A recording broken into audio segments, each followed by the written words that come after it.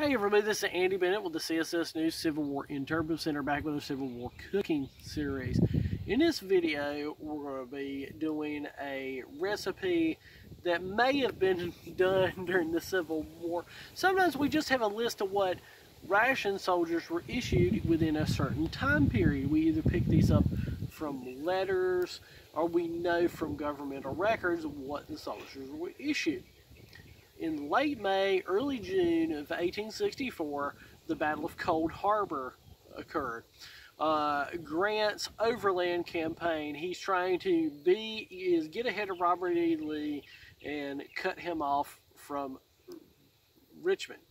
Cold Harbor, the battle takes place near Mechanicsville, Virginia.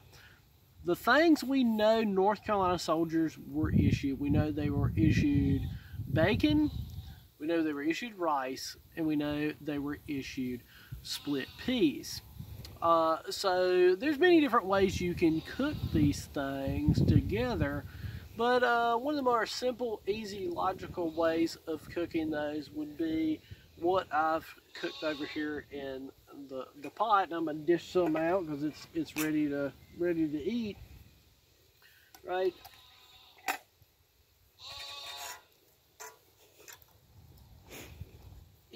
What we've done here is peas take the longest to cook, so what we've done is I went on and cut some up of our bacon, our side meat, and put that in the water with our peas because they're going to take a long time to cook, and boiled them till they're breaking up, then threw our rice in there, and that's why our rice has this nice green tint, right?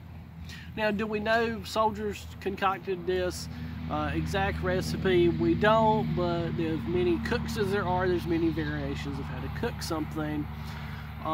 So this is a real simple and pretty nutritious meal. We get protein in our peas, rice our carbohydrate, we get a little more protein and fat from our bacon, so it was a real balanced, pretty tasty meal, if I don't say so myself.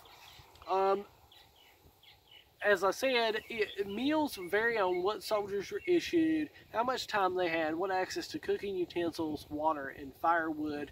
But one of the major ingredients in any of these recipes is the inventiveness, skill of the cook.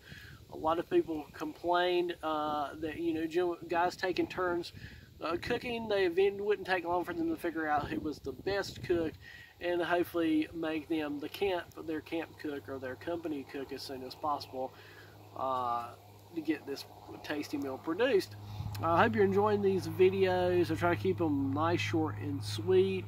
As always, you can check out our videos on YouTube, Facebook, and Instagram. Join me back for another video soon.